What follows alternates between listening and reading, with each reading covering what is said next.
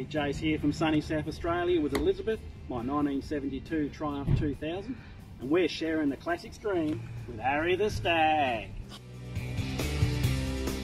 Hey guys, welcome back. Today's video is all about the older style fuel pump that we took out of the Triumph 2500S Saloon, the inline 6-pot engine. A great big lump that we had problems with, as you know, from looking at our other films with the car got collected from Scotland. Anyhow, we did the kind of analysis of all that, and in part of that we took out the fuel pump that was within it. It's over here on the bench, and I'm going to work through it in just a second just to show you a few things. A, how it works. B, what to watch out for in terms of the mechanical soundness of it. And appreciate with a Stag you've got more of an electric fired pump in the boot, as we have on our UES car. But with this as well, also a risk with using modern day fuels, and I'll talk you through that in just a minute. So I guess like anything else, first thing is to consult the manual and make sure we know what we're talking about.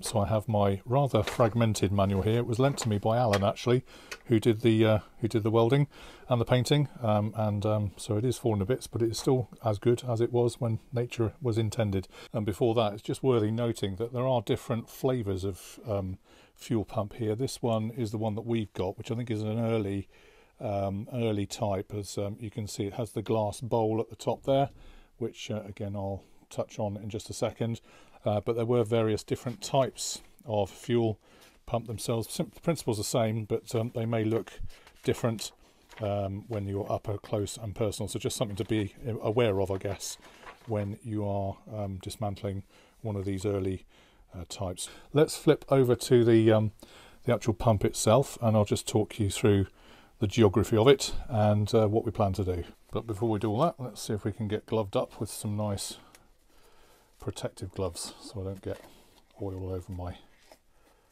clothing. Right, and a cup of tea. Okay, so here she is, and very basically these are the fuel lines. If you notice on here, there is a little arrow here that where the fuel comes in from the feed from the tank through the pump and then out to the engine. This longer metal pipe goes out to the front, in this case on the 2500S, to the offside of the car. So for ease I probably just need to undo this knurled nut. Now I'm expecting a little bit of petrol to fly out because, as you may be able to see, there is some petrol in there. I did drain it at the weekend, but that's how that works. So a bit like a brake hose, metal brake hose. It's on there's a little kind of bump on the end that feeds into a receptor there, so that makes a nice tight seal with that all joined up. Let's put that to one side for now, and here it is. So service they said should involve us undoing this nut on the top and cleaning out the filter. So it reckons you can actually unscrew this nut here, our lever, and then move that slightly off to one side, it says in the manual. Don't know if we can do it any which way. Keep turning, and then the idea is that ultimately you can take out that bowl if you ever need to clean it. Should do this every 6,000 miles, they said in the manual, and I can smell the fuel already, so pardon the pong. And if you need to clean the bowl or the filter, looks like there's a filter here on top of the engine here, so that's your filter from I guess the fuel tank. A little bit dirty, just needs a bit of a clean. There's a few specks of dust on there, but it is doing its job. And the fuel then, I guess, goes into there, gets pulled through via suction basically, and I'll show you what I mean in a minute. It's operated on the side, so imagine that's in situ there, by this lever here, and very simply that's on an eccentric cam in the middle of the engine. That's the cam that also drives the push rods for the rockers up the top of the engine. So this has got an eccentric cam, kind of every time it goes over it knocks it up, and if you see that, that's then pulling inside and creating a bit of a vacuum by a method I will show you very shortly. So let's decide what to do next, but basically stripping it down to have a look inside I think would be a logical thing to do. You've got some screws here which I intend undoing, and if I don't pollute the garage with lots of petrol, that will be a good thing. Okay, trusty screwdriver at the ready. Let's just see what happens when we split all this. And I'll probably do it fast forward for you so that you don't have to watch me undo all these different.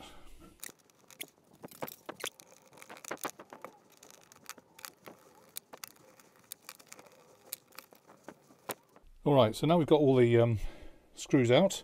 Hopefully that will now break there. There's a seal, as you can see, between the bottom and the top. So I'm hoping that will then just crack off. It's obviously been there for a number of years, so not too sure. Oh, there we go. It's broken. Good. Okay. As has come out a lot of petrol too. I'll talk you through the various components. That's the top half, and that's the bottom half. And now you can see the business end of how this works. Here is a bit of a rubber plunger, for want of a better term. I'm sure there's a better word for it than that, but I don't know if you can see it. The principle of how this operates, like I said before, that's on a cam in the engine, if you imagine. It's not going to do it now, is it? That visibly. But if I imagine I'm holding that down, it's a spring that pushes it back up by default. Okay, so the spring is pushing it to that position up, and actually that is what brings it down and pushes it up. So as that's going up the cam, basically, however many thousands of times a second, that is in that chamber, pushing up and down inside there. Fuel in from this side, comes in through here, and then I think you find pumps out through there, out to feed to the engine. So very, very simple, very clever thing to see. I think that can also help you prime from the extent. So if I imagine that's in the engine bay and you want to prime the motor or put a bit of fuel through, I think you can actually pull that to prime it. So you imagine that's a manual thing on the outside of the engine, but that is the inside with the cam, as I say. Now the issue for modern day fuel, of course, is that this is made of rubber, basically, or a type of rubber. You can see, I'm sure you can replace these, and there'll be a way, no doubt, of pulling this out. In fact, it's coming out. Oh, it's come out. Okay, with the spring, which you can now see. Wasn't planning on that, but there you go. It's all for Harry the Stag, this, isn't it? So there, that's the membrane, and that is the issue. When you're using E10 fuel, then over time, potentially, they reckon the additional ethanol can affect these rubber diaphragms, they're basically called. So that over time could perish them, and then they lose their efficiency in terms of pumping. Although it's got metal panels front and back, you can see the flexibility of how it actually worked. And then down in the depths of that, I'm assuming here, if you can see the end of the diaphragm rod, then that keys into the base there. So a turn of 90 degrees, no doubt, gets it out of that base part. And underneath, as I showed you just now, you've got the spring recessed in that place there that then keeps it pushed up all times against the base. So there you go. That's the fuel pump, AC fuel pump. Very, very simple. It's amazing, isn't it, when you think you've got 6 cylinders and it's doing 3, 4, 5,000, well, maybe 3,000 or 4,000 revs. That this little thing's going up and down like a bride's nightie, 10 to the dozen. I don't remember those days, it's been a long time. But obviously, as a matter of course, in terms of servicing this before we put it back into the engine bay, then I'll obviously change all these. There's a rubber O-ring in there that needs sorting. I don't know if there's anything else that we need to look at. Don't think there is really, but obviously it would pay us to get a new one of these, such that we can have a decent working fuel pump. So for now then, I thought what I'd do is rebuild it. I'm very good at pulling stuff apart, as everybody knows, but in terms of rebuilding things, then not so good maybe. I'll do it for the purposes of the camera. Obviously, as I said, I'll change all the diaphragms and everything else. So let's start with the diaphragm base. Let's get the spring on the base there. That goes then over the retainer there, and I guess now we've got to try and find the slot from whence this thing came. We turned it 90 degrees and that kind of worked nicely. So I'm going to try and find the hole now. I've not really looked at it. There you go, that's gone. Turn it 90 degrees and we're in. So that's in. So that's good, as it should be. We then put the top back on, so making sure we get it the right way around, of course. Okay, so putting it back together, obviously make sure that the feed from the rear is in the right place, not too twisted round as I did just now.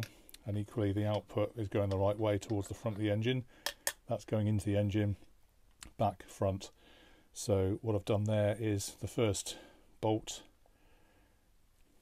is going in, and then having found that hole, hopefully the rest should fairly easily follow, because the membrane is in there. We'll move around a little bit obviously, and all you've got to do is align, all you've got to do is align the holes, he says, such that we have, once more, and yeah, once that first one is in, of course, then the rest tend to go in a lot more easily. So obviously that rubber tab there is there to move the stuff around when you need to.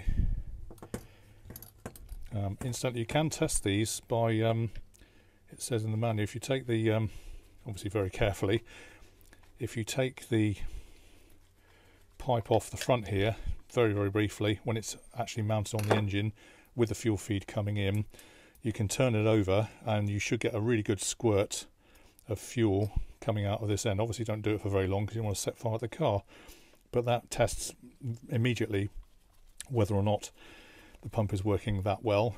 I guess you could also do that before you took it out of the car to see if your diaphragm was working okay, and if it's a bit weak, then you know the only kind of failure component in that really is that rubber plunger, as you saw, with the metal discs on. So that may just help you get around that challenge.